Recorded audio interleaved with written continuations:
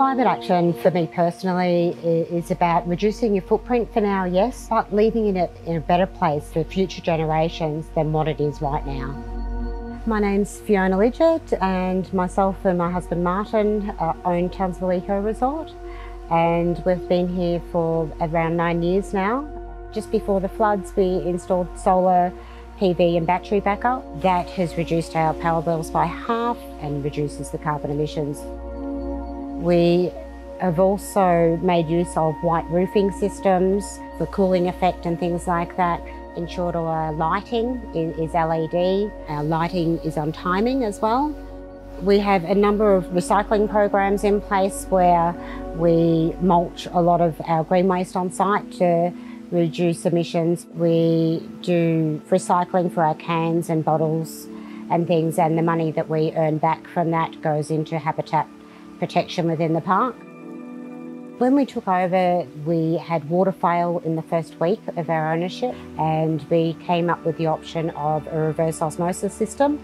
We constructed the wetland, which purifies all our on-site wastewater. As an advanced ecotourism business, we very much support our local region in ecotourism, especially we're right in the middle of the Great Barrier Reef. The constructed wetland helps with water runoff to the reef. It enables that water to be very clean.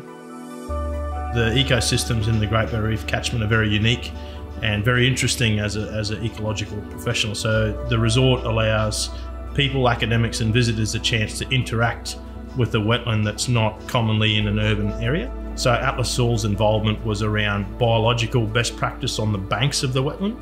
And so that's very much about activating the biology that keeps that wetland system functioning optimally. There's been a huge benefit to us in the environment here. We've seen a lot of wildlife return. It's important to know that you don't have to have a huge business to be able to start somewhere. It might be recycling your paper, it might be putting some solar in, and it's just a matter of exploring those options available. We're very proud that Townsville region has a great base and a great support network for implementing environmental initiatives and supporting climate action, from local council to local government to small businesses. If you don't have the knowledge, you've got to reach out to the people that have it, that can hold your hand along the way.